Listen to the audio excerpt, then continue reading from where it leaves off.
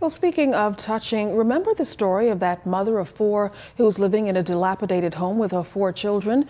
Well, today we're happy to tell you that there's been an outpouring of support by the public to members of that family. Today, our LaDon Davis stopped by their home to find out just how their fortunes have changed. The smiles on the faces of Jason, Janae, and Jonathan show it all, as they are now ready to start out the new academic year in grand style. This was made possible after making an appeal to Bahamians after the family gave our news team an exclusive interview for supplies they needed to enter the classroom on Monday. And on Thursday, ZNS News visited their home off Cowpen Road and met a large spread of school items and other supplies over the kitchen counter.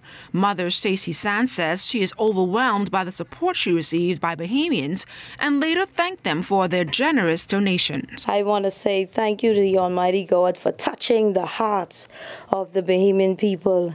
I mean, I'm still taken aback even as I speak with you just now. I really couldn't fathom the thought to think that persons would have responded to my family the way they have.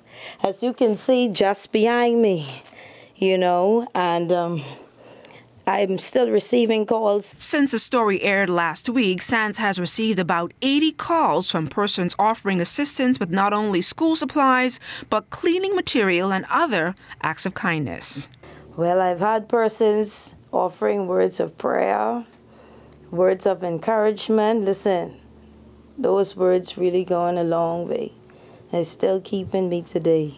I had persons, oh, can I get the address? I mean, I'm talking about they're so eager, and excited, even though I had the persons that asked for address and they didn't show up, man, the ones that came, they really made up for it. SANS just recently endured a medical procedure to remove a mass from her ovaries and says she is still unsure of the status of her employment at a local security company. However, she's appealing to any business owner who plans on hiring workers soon to keep her and her family in mind. I have tried to reach out to the office in regards to certain situations, and I'm still waiting. What kind of skills do you have in terms of if someone wants to actually hire you? Well, I've did cashing, bartending, waitressing. I'd pretty much say a jack of all trades. Meanwhile, Stacey's little darlings also expressed their appreciation for their much-needed gift. Thank you. LaDon Davis, ZNS Network News.